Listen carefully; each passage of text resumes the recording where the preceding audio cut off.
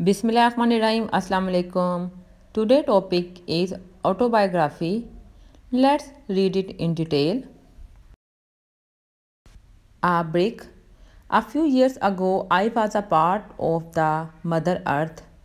One day, some laborers came and dug me out with spades.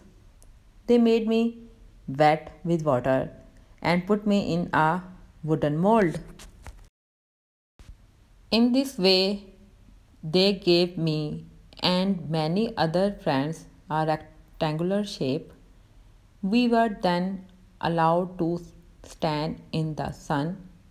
When we dried up and became hard, they put us into a burning kiln.